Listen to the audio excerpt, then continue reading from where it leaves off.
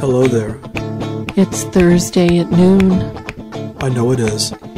Do you remember our arrangement? Thursdays at noon on CFUV. Are you ready to get started? What do you have in mind? What I want to do now is called first person plural. You make it sound excessively attractive. That's what I have in mind.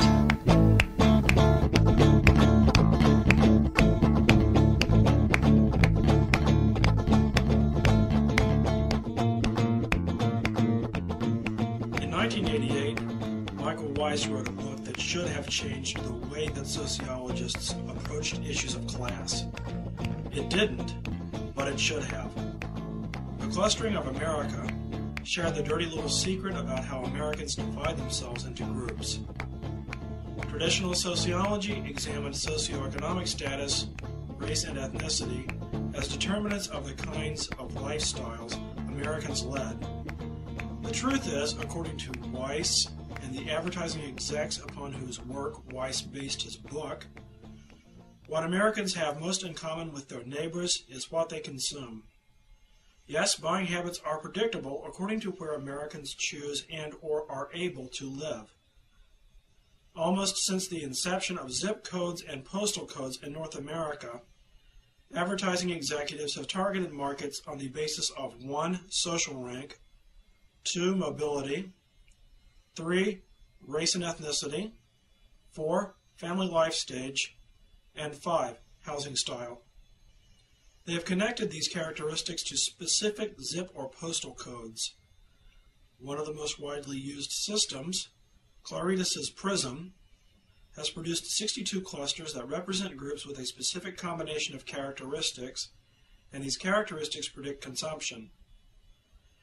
Advertising agencies pay big bucks to have access to these 62 clusters, and they design their marketing strategies to reflect the assumption that where people chose to live predicts uniquely well what people will buy. Clustering concludes that similar individuals live near each other and pursues this conclusion aggressively. This may be common sense, at least on the surface. What we can afford to rent or buy, the architecture of the buildings in which we live, the characteristics of the neighborhood most certainly would reflect our ability to pay for things and our tastes.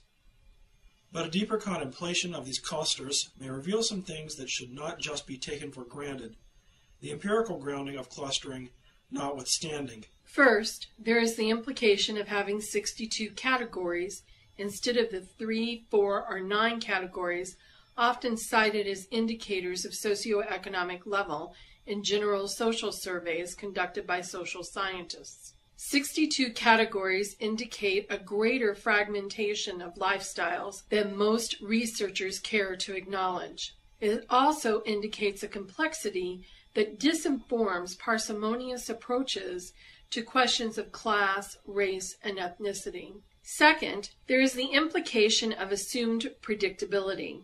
Marketers often model their approaches to markets as if they were linear. The 62 clusters are meant to tell the marketers the needs of the market, and the marketers consequently respond to those needs. Another reading, however, might be that marketers then train those markets to want certain products. Rather than a linear model, one can imagine a spiral effect, with people choosing a neighborhood because of certain tastes and then being educated about what those tastes mean through their mail, telemarketing, billboards, and so on. They see their neighbors purchasing many of the same things, which they then purchase in an effort to be a part of the neighborhood. And then more advertising responds to those purchases, shoring up the desire to be loyal to those products and their competitors. The push-pull of the spiral effect escalates from there.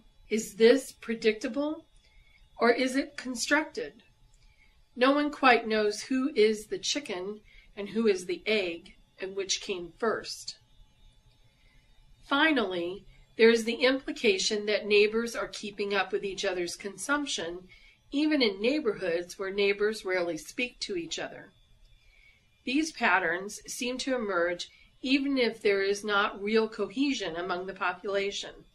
This similarity in consumption cannot be explained easily and offers a fertile ground of study of the ways in which consumption offers cultural resources to people to demonstrate their identity as well as reflect their taste. These implications, and we are sure there are many others, suggest that to understand society and culture in the United States, Canada, and Europe, one must study consumption. A growing number of people outside the advertising industry are beginning to understand that consumption has become the key battleground for the hearts and minds of people. Understanding why we consume, in what ways we respond to calls for consumption, and how we construct ourselves in relationship to what we consume will help us understand how contemporary Western society works.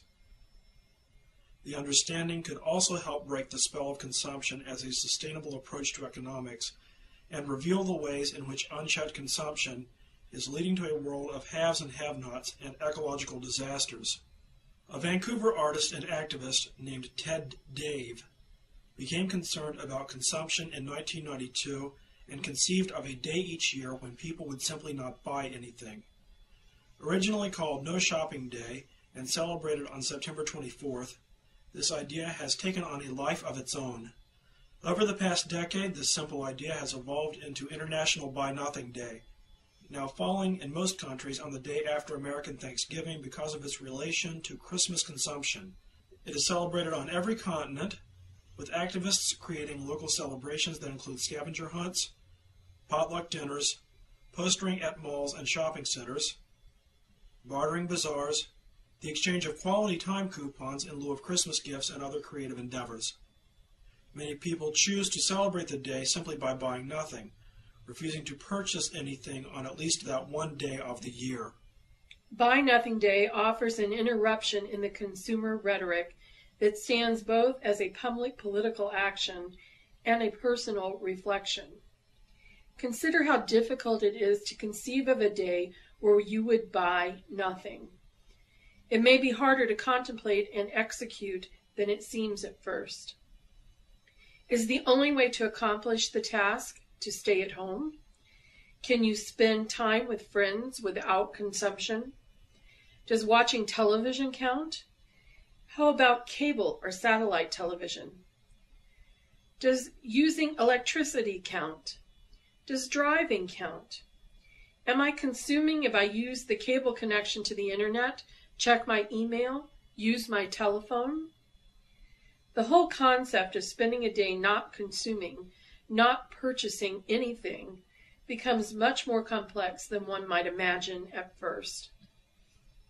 It serves to curtail consumption for a day as a reminder to the world of the rate at which we consume, and it serves as a reminder to ourselves about our own spending habits. Of course, the hope is that such a reminder will curb spending on other days as well. The Buy Nothing Day campaign in Seattle distributed a checklist for consumers to consult before making a purchase. Do I need it? How many do I already have? How much will I use it? How long will it last? Could I borrow it from a friend or family member? Can I do without it? Am I able to clean, lubricate, and or maintain it myself? Am I willing to? Will I be able to repair it? Have I researched it to get the best quality for the best price? How will I dispose of it when I'm done using it? Are the resources that went into it renewable or non-renewable? Is it made of recycled materials, and is it recyclable? Is there anything I already own that I could substitute for it? We found this list interesting because it seemed like exactly the kind of list one would make if one were in a free market, a market where buyers assessed their needs and purchased according to value. You know, the kind market capitalism is supposed to produce. The irony is that the sellers in this market would like the buyers to forget the self-examination and to believe that they want the particular product they are being sold. Desire becomes a manipulated emotion rather than a rational assessment of the advertising market. On today's show, we talked with a local man named Pema Douma about Buy Nothing Day. Pema is a musician, an activist, and someone who espouses the values promoted by Buy Nothing Day in his everyday life. He is not a star in the activist circles. He is simply one person trying to do his part. We also discuss this manipulation of desire and contemplate our own consumption footprint on the earth in an episode we call The Desire to Buy Nothing.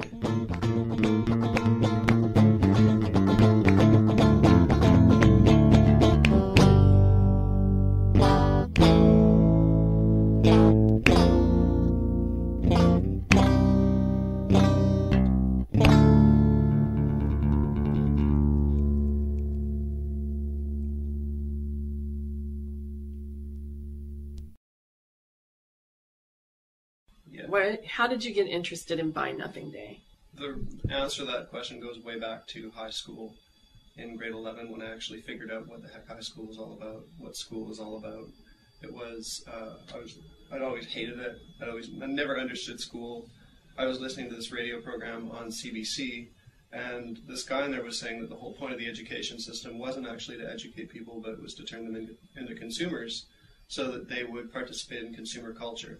And then I got interested in things like Adbusters and stuff like that, because I started to see this other level of media that was not part of the advertising machine, that was part of an actual communication between people about stuff that mattered, instead of, what Michael Jackson was doing on his bad hair days. So then I heard about Buy Nothing Day through Adbusters, just by reading the magazine. And have you done anything for Buy Nothing Day in the past? I think the last Buy Nothing Day, I think I was sick, so I didn't buy anything, and that was great. I stayed at home and didn't watch any TV and didn't buy anything, and that was my Buy Nothing Day. That's sort of how Buy Nothing Day looks for a lot of people, like the first time they do it, it's just not participating. So that's kind of their slogan, is like, you participate by not participating.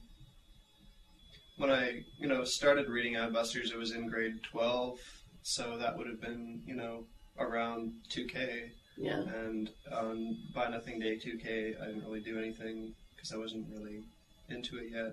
I wasn't really sure about any of the whole Adbusters thing. I mean, I'd heard so much subversive shtick that had been just totally, it made no sense to me at all, and later found out that that was actually another part of the monoculture thing. Mm-hmm. Subversion. We have a number of names for that. The designated opposition, being one of them. What's the book on the queue right now? We've got a reading list that we call a queue. The one with the chapter in it about approved commodifying your dissent. Oh yeah, commodifying your dissent. Yeah. That's the Baffler. Yeah. Yeah. Yeah, it's like protest is, a system of participation, and the system engulfs all sorts of dissent. Drug use is another really good example. It's like doing drugs. It's like automatically you're a rebel, and you're also consuming at the same time, and you're supporting the same structures that you're supposedly rebelling against. Yes. It's a particularly awesome way of turning people into the kind of people that, like, when they rebel, they're still participating. They're still in the box. They're still in the game. So how does Buy Nothing not be part of that? How does that differ from the in the box kinds of deviance? Consumption is the lifeblood of monoculture. It's like it's what keeps it going. If you take consumption out of the modern situation, it's like taking guns away from an army. If you take consumption away from monoculture, it just becomes completely defunct, because it's all based on the whole idea, that my wants and my needs are more important than anything else in my life. And it's not just, more important than other people. It's like more important than what I actually should be doing with my life.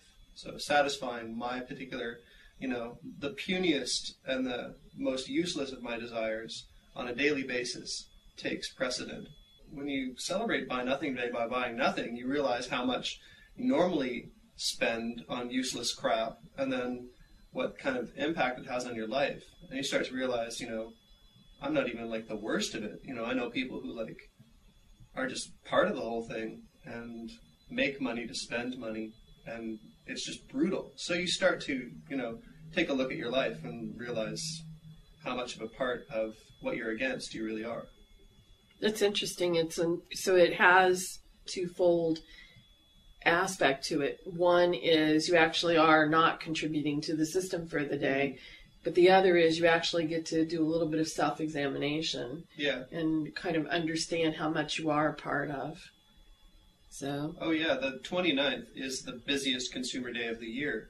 And so Buy Nothing Day isn't just about cutting a chunk out of that. It's also about, you know, on the busiest day of the year, getting us to kind of take a look at what the busiest day of the year is all about. It's about overconsumption. Now I have a question for you since you mentioned it. Now I understand why it's the busiest day of the year in the U.S. and why they picked the day after U.S. Thanksgiving. Has that been true in Canada as well? I don't have any look at the picture of Canadian economics versus American economics, but I mean, seeing as how the monoculture has been developed pretty well out of America and penetrated, you know, all the aspects of Canadian culture and a lot of European culture and certainly Asian culture. I mean, I wouldn't suspect that it'd be any different. You know, it might be a day or two off or something, but it's still the big weekend to start your Christmas shopping. Yeah, it's huge. Yeah. Have you been active in any other way in these subversive efforts besides Buy Nothing Day? Or purposefully inactive? Yeah, it's all about choosing your activity or anti-activity, really. I think I've been active in a lot of it in that I've just been I've been examining my own life for several years and on this, and you know, before you can try to change other people and other people's lives and try to make a difference with external stuff, you have to take a look at what's happening internally, what's happening in your head. And so, I mean, I've been doing that since I was, you know, a little kid. I think everybody does that, and it's just, you get taught to ignore it, you get taught to be distracted from it. But, so that's how I've been mostly involved. I've also been involved with just, you know, protests. The Free Tibet protest I was really involved in, and a protest a while ago against Campbell's cuts to education I was involved in, because I'm not a student right now myself, but so many of my friends are, and one of the reasons I'm not a student is because I just can't afford it. So I was really into that. You talked about on the Adbusters website that you were offering your band. Tell me a little bit about your band and how music might be a part of protesting. We don't do protest music per se. I have a lot of favorite bands that are like specifically protest bands. I really like Rage Against the Machine. I still stand with them as being a pretty cool protest band. Whatever label they're associated with. Also Radiohead, I really like them, and their music has always had that message, not just that sound and not just that flavor, but the actual message, the spirit of protest. And so although, you know, our band is electronic, we don't use lyrics. It's me and my friend Mike on laptops. I do synthesizers, he does percussion, and Andy on kit drums. And, you know, we just do funky electronic stuff. But I think that could be, you know, part of a celebration, like part of a street party, instead of, you know, going to the theater and seeing, you know, a cheesy movie. You could come out and party with us and it would be completely free. And the whole point is, you're not spending money to have fun, you're having fun to have fun. Mm-hmm. You know? Have you managed, you were hoping to connect with other people in Victoria. Yeah. We're recording this on the Monday before, so you still have time to connect with people in Victoria. Yeah, and I have, actually. Good. I wanted you to tell me a little bit about how that process has worked, because here you are kind of starting out, trying to find a way to get involved, to connect with other people who want to be involved. You've used the internet. Yeah. That's how we found you. Yeah.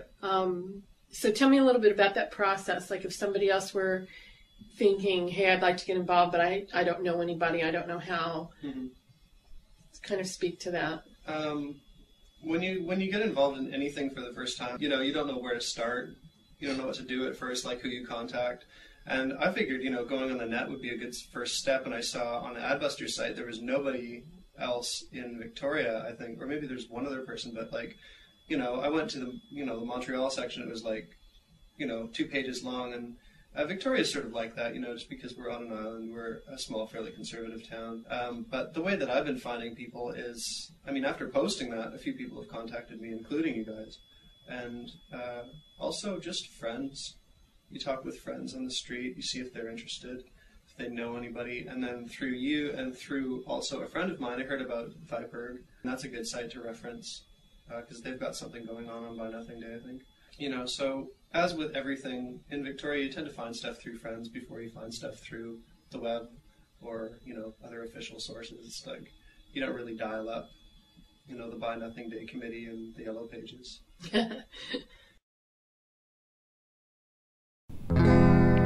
You're listening to First Person Plural on CFUV, Victoria's Public Radio, 101.9 FM, 104.3 cable, and on the internet, cfuv.uvig.ca. Giving sociology an edge!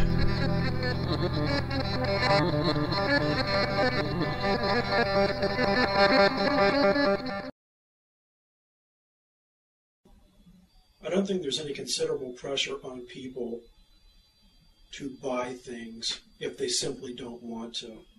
Television suggests quite a few things to us, but it never tells us what to do. I don't know about that. I think we're educated as to what we want. You know what I mean? It's like you don't go to the mall and have someone come and tell you, okay, you need to buy this because, you need to buy it. It's when you grow up, you're told, in many different ways what you want and how you should gain happiness. It's like happiness depends on certain external circumstances, and as long as those circumstances are set up properly, and you're always responsible for setting them up for yourself, then your needs as an individual will be met. So I don't know that we're told, what to buy, but we're definitely told that to be happy, you need to set up these circumstances, and setting up these circumstances includes getting lots of cool stuff. There's also a sense that there's also the idea that, your only option to get food is to go to a grocery store. So you have to go to a grocery store. You have to put up with the BS at the grocery store. It's like if a group of grocery stores has a monopoly on getting food, they can sort of dictate however they want it to work for their benefit. And that's just part of commerce. But what people, never realize is that when you want to get, good food, you can get organic produce for half the price, and it's way more fresh at, your local farmer. And they're usually quite friendly. But nobody realizes that. So the whole commerce thing doesn't actually work because the whole sense of it is that, it's all about consumers making informed decisions based on price and quality and stuff like that. But people don't really do that. On the whole. People don't really go around and shop around and do that kind of thing. They just sort of go, okay, whatever. I'll stand in this line. Fine. The extent to which I've had to dig to remain an informed consumer baffles me in the, quote, information age, close quote. And especially with the availability of information on the internet. The links to which I have to go to find a non-corporate, non-oligopolistic source for goods and services baffles me.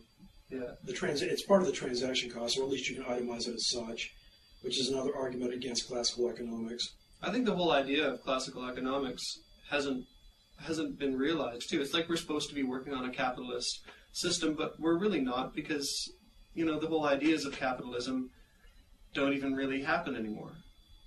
And the whole ideas of democracy have never been reached. So that brings up a whole other aspect, though, of whether or not this kind of dropping out and not participating, how there's another aspect that needs to, another chunk of it, I guess, that isn't getting done. And that is, how do the alternatives communicate with each other? That's how do you find them out and about? Well, that's the piece of the puzzle that that really, every generation has to rediscover for themselves, because the whole situation is always changing. I'm part of a generation that doesn't feel like they have a place in the universe, doesn't feel like they have, a alternative to living in a city having a terrible job, and spending all their money on stuff they don't need. But there really is a way to live in a city and, have your cake and eat it too. Stuff like, when you buy something secondhand, that's a radical act of protest, because you can go to, the Sally Ann and get a Gap shirt, and the Gap doesn't see any of that money. Yes. This shirt was given to me. These pants are $12. This shirt I got at the Sally Ann. Oh, see, now you have to brag on your $1 microwave at this point. Awesome. Yeah, Sally Ann is actually a little expensive for my taste. Oh, man. Dude, enlighten me. I hit garage sales, and I hit them hard when it's in season. Yeah. He does it I don't come home with much, but I'm extraordinarily picky, and I usually wind up with some reasonably quality stuff, 1 or 2 items each shop. Yeah. Each day that I go out. We even did a show about it. I was bragging about my $1 microwave. Nice. And my $2 CD player and that kind of thing. But yeah, buying stuff secondhand, buying stuff, instead of going to the grocery store, go to your local farmer's market. Me and my mom did that, and it was great. Instead of going to a grocery store and spending 3 hours in hell doing, buying terrible food at really high prices, you go and spend, 4 hours or 5 hours, 3 hours shopping and 2 hours just talking and hanging out at a farmer's market where you're walking around. And, I walked away with 3 bags of huge grocery bags of really beautiful organic produce. All of it was fresh, and it was $10. Oh, wow. And it was crazy. I was like, oh my God, why is no one I know doing this? And it's just because of a monopoly. Other thing, you can have your cake and eat it too. You can live in a city and have stuff and have a job, and then when you buy stuff, none of the international huge corporations that we all hate are seeing any of that money. The Gap doesn't see any money. The WTO doesn't see any money. Also, you're encouraging companies to, instead of, by buying secondhand, you're demanding a longer life out of what you're using. Mm-hmm. And so you're encouraging companies to make stuff that lasts longer instead of stuff that lasts for a set period of time then dies because everybody's been brainwashed to buy new. So you buy stuff that, has a higher resale value. And I think that's a way to make capitalism work for your advantage. Change the system around. That's one of the things I did when I was a more active musician than I am now. When I went guitar shopping, I made sure I got something with decent resale value. Yeah. If you buy a guitar for $400 and resell it for $375, 5 years later, you just paid $5 a year for the use of that guitar. Yeah. Discounting time value of money. Yeah, it's the same with my stereo equipment too. I went way back in the day. My first stereo system I got at the Sony store, and it was $400. And we got it for Christmas. We probably got it on the 30th or whatever, right around Pineapple Day. This is owned it for a year, and the CD player broke down, and we got it fixed and whatever. And now we tried to sell it, and it's worth about $30 now. It's worth $30.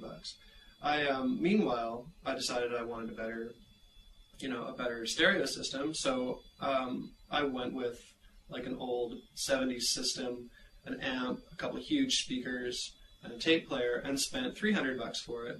Now, when I spent $300 for this is about 3 times as good as the system that I got before in terms of,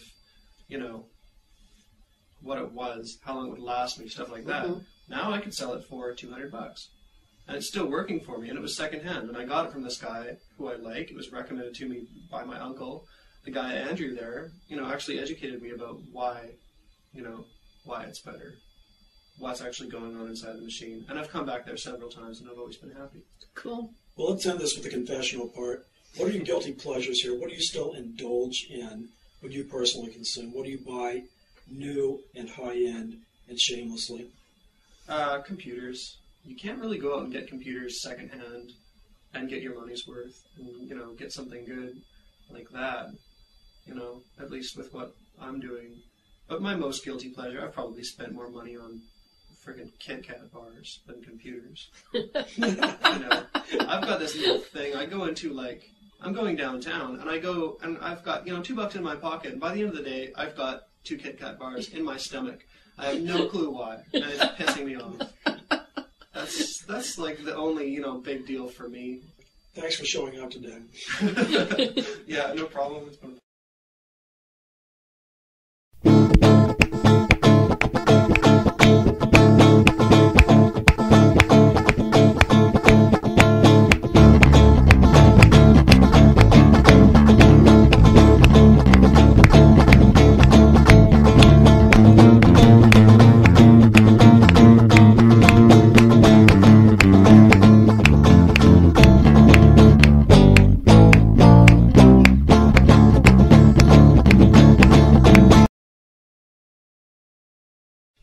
research about Buy Nothing Day, I ran across a quote attributed to Ted Dave, the Vancouver man who is widely credited with starting Buy Nothing Day in 1992.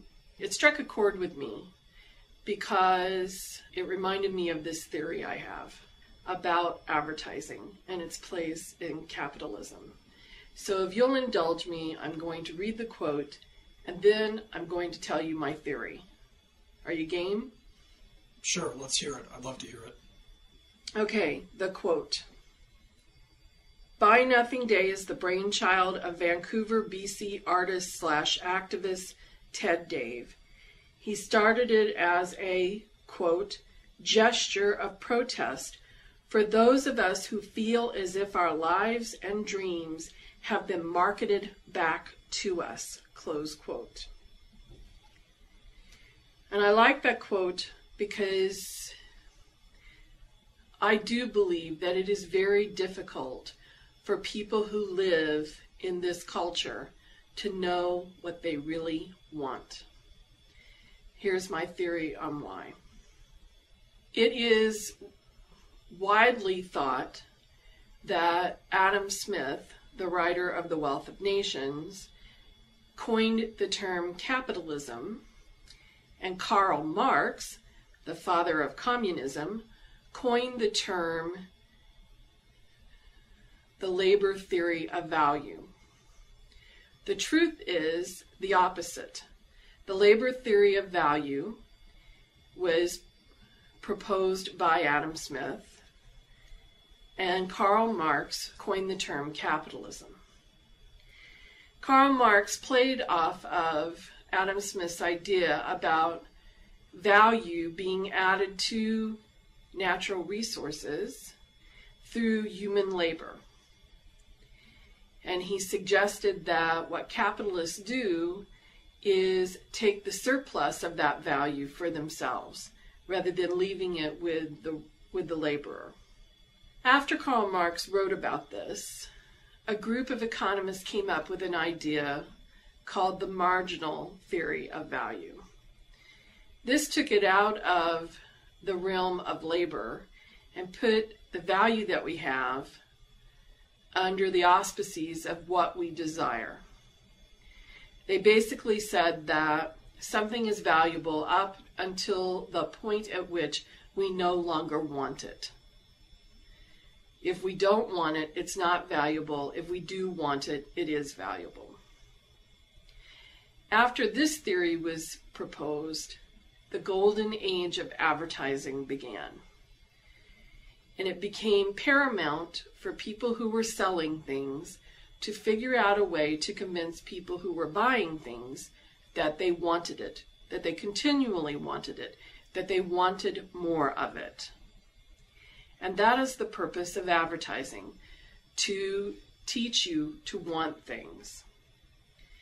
And they have gotten better and better and better at it. All right, how is your theory distinct from the theory that says the purpose, quote, purpose, close quote, of advertising is to create needs?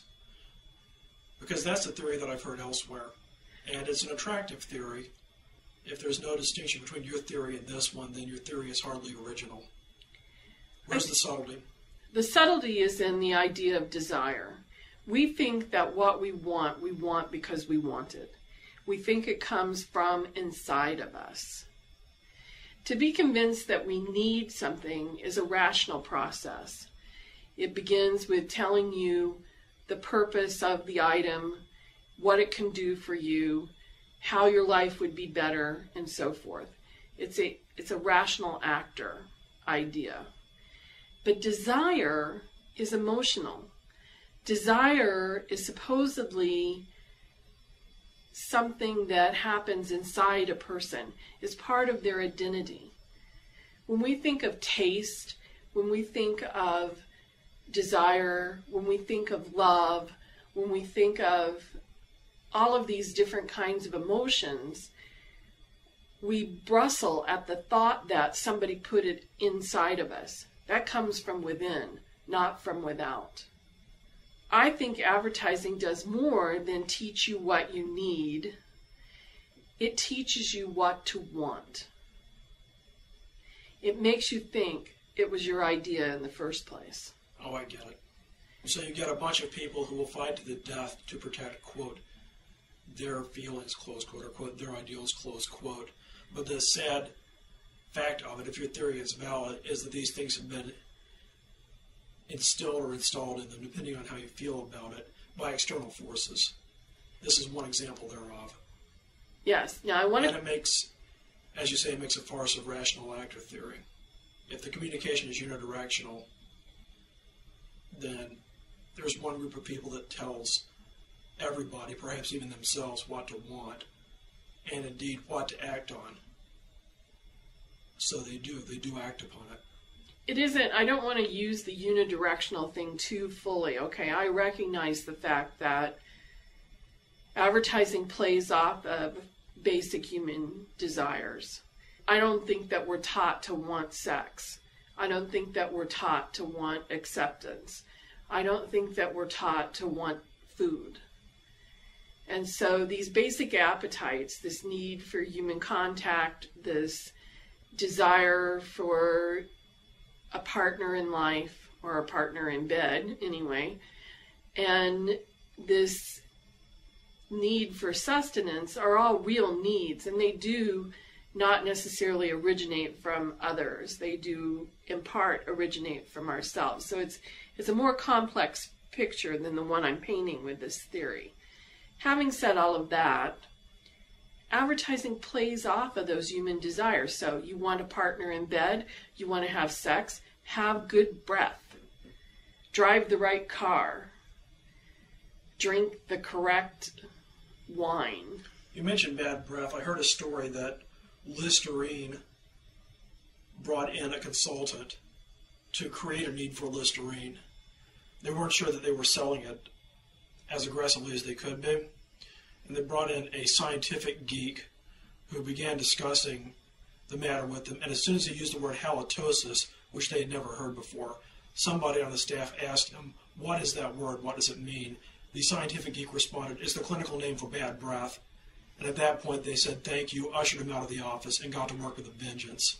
It became the medicinal mouthwash. Yeah, halitosis became a condition. Yeah, in fact, medicalization is a good example of what I'm talking about. If we perceive something as being good for our health, then we perceive it as something that we should desire.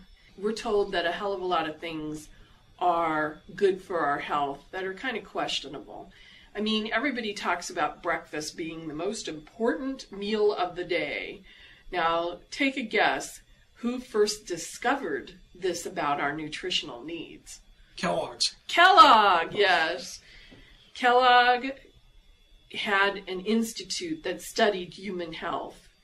And lo and behold, he decided through his studies, we'll put that in quote, that breakfast turned out to be the key to good health.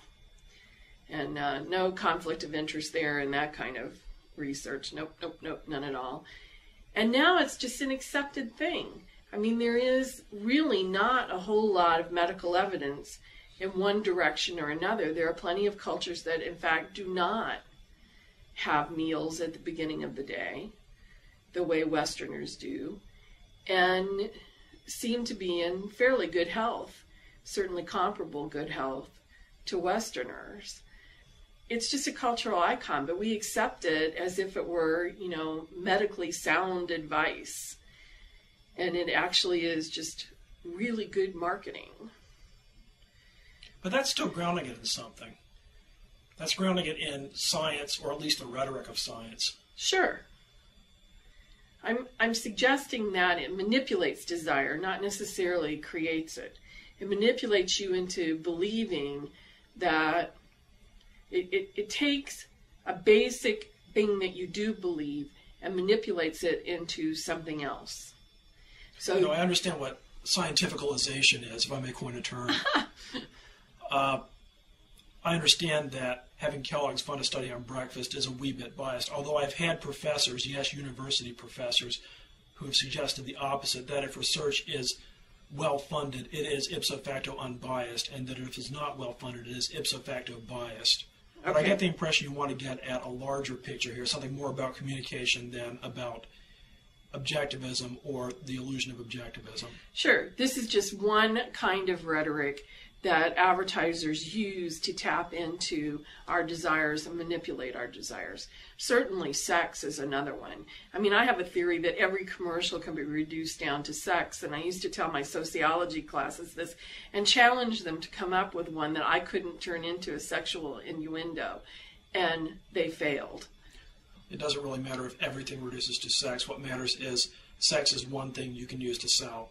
Yes. And they use it X% of the time. Maybe they'll increase the percentage next year. Maybe they'll decrease it, whatever. They'll handle that on a case basis. And I would even go so far as to say that probably if my class had thought very long, they could have come up with ads that didn't have sex in them, but the ones they remembered had sex in them. The ones that they could think of on the spur of the moment. Like if I had sent them home to watch TV and they had paid attention to ads that they normally don't pay attention to, they probably could have come back with examples. But because I made them try to think of one off the top of their heads in the middle of a class, they had a hard time doing it. And I think that's because sex is memorable. And I use sex as only one example in which commercials try to tap into some sort of emotional response. I mean, sex is an obvious one, but laughter is another one. I mean, you just mentioned the commercial about the guys who bump heads and fall down and so forth. Humorous commercials abound in spite of the fact that many times the funniest commercials tell you the least about the product, and the product becomes the least memorable. If they were just merely trying to sell you a particular product and not a particular kind of desire, many of the commercials that create laughter wouldn't work on that criteria. You can remember the punchline, you can't remember the product.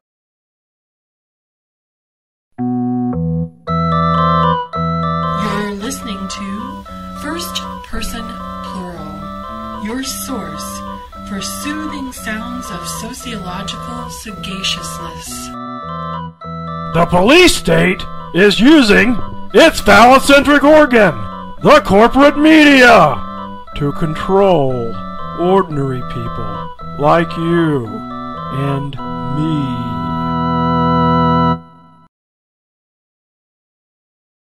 To cite a book from The Q, Naomi Klein's thesis in No Logo seems to be that advertisers during the 1990s gave up on any description of the product and concentrated on making the brand a memorable one. Exactly. And that would support your observation or hypothesis or whatever you call it. It's immaterial whether you learn about the product. What's material is that you remember what to call it. And if the product attached to that should happen to change from spot to spot, from time to time, so much the better for the advertiser. I would even argue that you don't remember what to call the product as much as you remember your good feelings about the brand name. That what they are really trying to get you to do is associate, for instance, Nike, our favorite target, right, with the swoosh. You associate the swoosh with a kind of coolness, a kind of acceptability, a kind of being on the in, whether or not it's on a tennis shoe, a t-shirt, a cap, or whatever. Now, there's a backlash to that right now because of the critiques that are going on, and there's a certain coolness with not wearing the swoosh.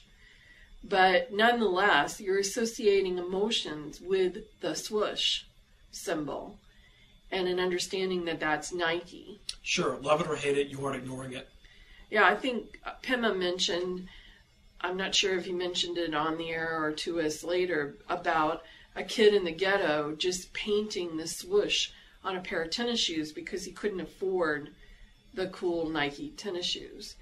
So that's obviously, well, overdoing it, to put it bluntly. But the question becomes, if you attack these proprietary marks, Are you reifying them, or are you really, well, poisoning them, as the culture hackers are attempting to do? Yeah. And the culture hackers are depending upon the same mechanisms that the advertisers are depending upon. I mean, it's no accident that a number of these are ex-ad execs. Well, that may be inevitable. Regardless of, quote, whose side you're on, close quote, you're going to avoid strategies that just won't work. And that's not about whether you're ideologically pure or not. It just means that you've got enough sense not to take a running jump off a pier in the middle of January. Well, I'd go you one further. I think that the approach that advertisers have taken to manipulate people into desiring this or that or the other is a sound pedagogical approach. I think that people remember things, learn things better if it involves as many of your senses as possible. If you see it, taste it, hear it, touch it, smell it, you will remember it better than if you just see it or if you just hear it. Sure, and we can't outlaw pedagogy. That's the catch-22. We can't outlaw communication. So inevitably, the culture hackers wind up using a lot of the same tools if we define the tools very broadly. If we define them as multimedia communication and mass reproduction of information, mass communication, that sort of thing, then yes, they're both using the tools. That doesn't make the two sides identical. No, it doesn't. The content... That's a superficial similarity, and one's deliberately constructed to show similarity. But I would take it a step further and say not only is it a superficial similarity or one that they're trying to do, but that they have tapped into the very same thing that the advertisers have tapped into, and that is human learning. In other words, I'm suggesting that classrooms, rather than complaining about how kids are becoming little consumers who see advertisements all the time and how do you compete with, short attention span is one that comes up a lot. Everybody talks about how the 30-second spot is the way that kids learn now, that somehow they've been trained to the 30-second spot. And that may very well be true, but I don't think that's the problem. I think the problem is classrooms have traditionally not paid attention to all of your senses. I think the advertisers have better pedagogy than the classroom, and that's why the advertisers are winning. Well, that's simple. That's because the educators, so-called, don't give a damn if you learn the material or not. And the advertisers care plenty if you learn it. I don't know. I don't buy that. I don't think it's just that. I think there are lots of educators who really want to try. I think the culture of education comes from a rationalist culture that makes reason and the mind primary over the body. And that thinking about learning through senses is a very body-oriented view of education. And I'd go a step further and say that the taxonomy itself is ill-informed. Well, yeah. I'd say it's well-worthy deconstruction. But that taxonomy nonetheless exists in education. Sure it does. Traditional education has separated the mind from the body and has controlled, we're doing Foucault here now, and has regulated the body in nice, neat little rows, in nice, neat little lines, in nice, neat little class rooms and little boxes. There's a lot of containment of the physical in traditional classrooms. And that containment and the physical is based upon this assumption, a very long-standing, several hundred years anyway, assumption that what we think is more important than what we do. That training the mind somehow controls the body. And of course, kids break out of this all the time because that's not the way they learn. And advertisers have tapped into something a little bit different. They in fact are counting on us to not be rational. If we were rational, we would consider products in very clinical terms and, assess our need and so forth. Well, this is exactly why I have a problem with the word rational, because it's not uniquely defined, not in theory, not in practice. But we'll skip my issues and continue with yours for the moment. Okay. Well, but I think that you're right. I think that it is their definition of rationality. And it in fact holds them back, because it would be if the goal of education is to teach lessons to children, okay, to get across the message, then espousing this body-based, just to take the taxonomy where it really doesn't need to go, but this body-based version of education in which there's a recognition that we need all of our senses in order to learn. That would have happened a long time ago. But the purpose of education has been lost in this sea of rationality, of this version of rationality.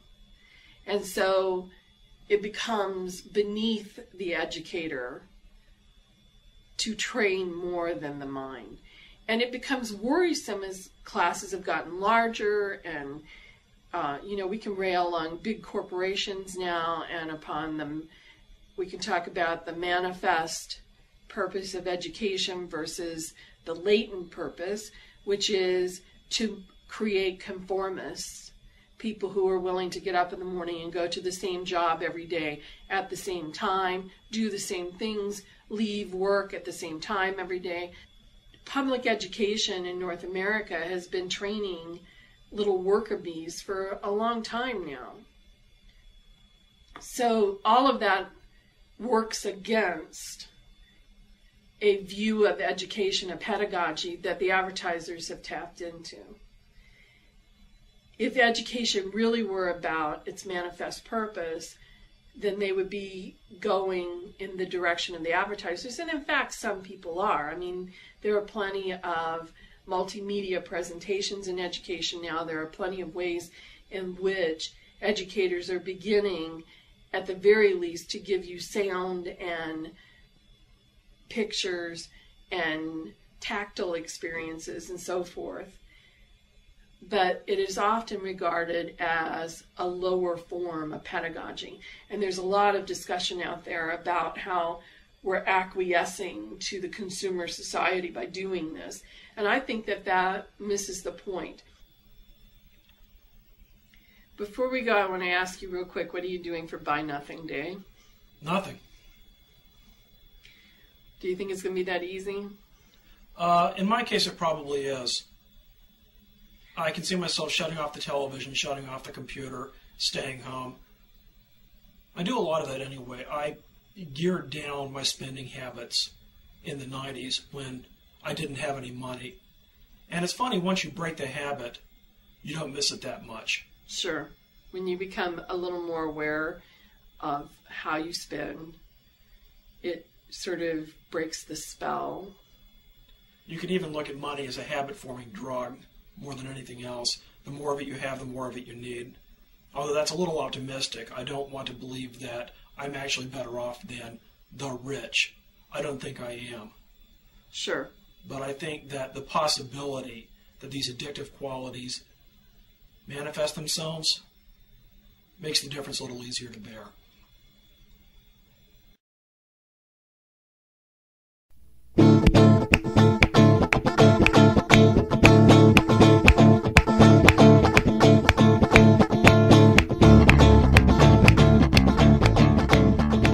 You have been listening to First Person Plural, because how people get along with each other still matters.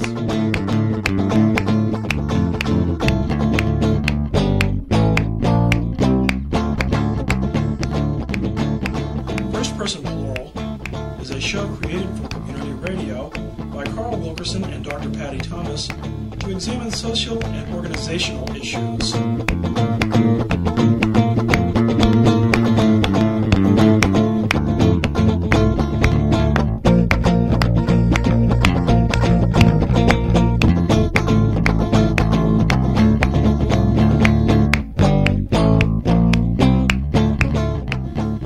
Music for First Person person plural is performed, composed, and produced by Carl Wilkerson, except where noted.